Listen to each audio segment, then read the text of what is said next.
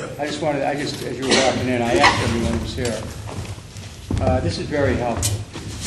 If you could give me a one-page statement, here's what I'd like you to do. I'd like you to make it in the form of an affidavit. You hear me? Mm-hmm. Make a statement, have a notarized. In other words, I want you to take a note, I swear to it. Because I'll take those to my committee, okay? I can use those as a basis to build hearing on this. So anybody that you can get a statement from, put them together, get them to me.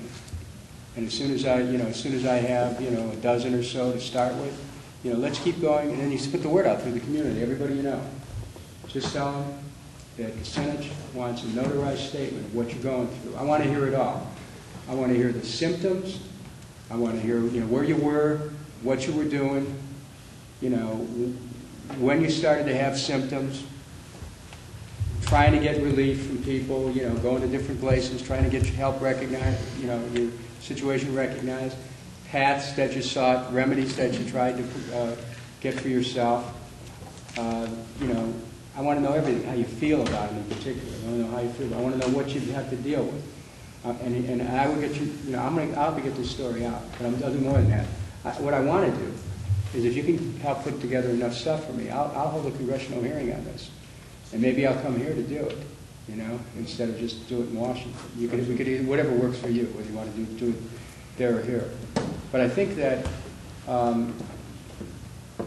like what I saw with Gulf War, it's real easy for people to bury this and move on to something else. That's what happens in Washington. And that's what happens everywhere, government. They just move on to something else. Everything rushes by. Meanwhile, you're still stuck with your effects. I don't think you're making any of this stuff. We got the medical records to prove it. I'm just telling you. Human life is taking a backseat to economics here. For what? Human life is taking a backseat to economics. It's historic. But I want you to help me help you. So just put this stuff together in the form of affidavits. I want to hear the stories.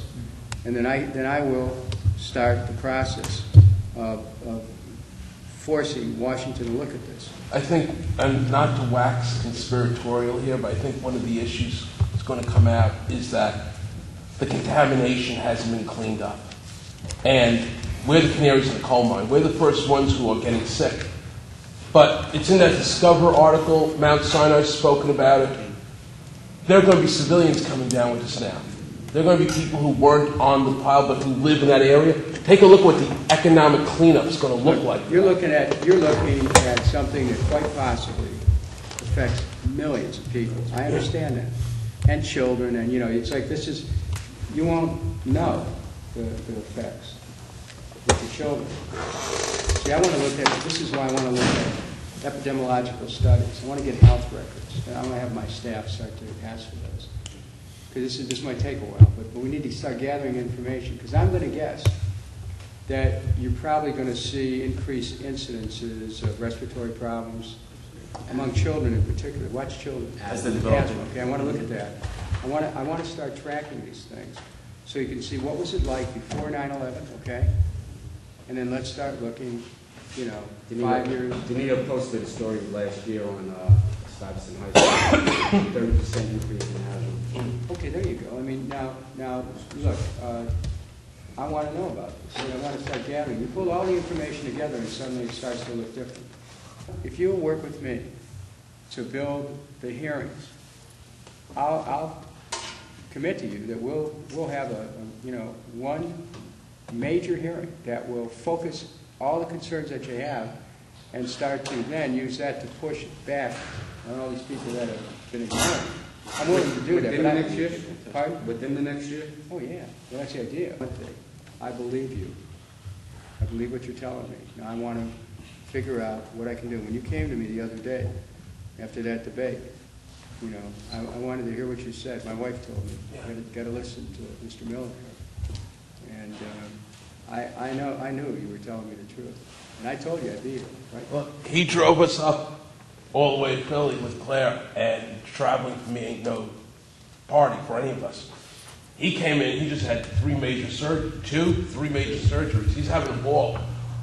None of us are doing great. There are little issues here that we need taken care of right now. We need them right now. Just getting getting coverage for simple, basic things to make our lives more amenable and livable while we're fighting for the big issues here. Well, okay, let me address that. Here's what I'm willing to do in addition to that.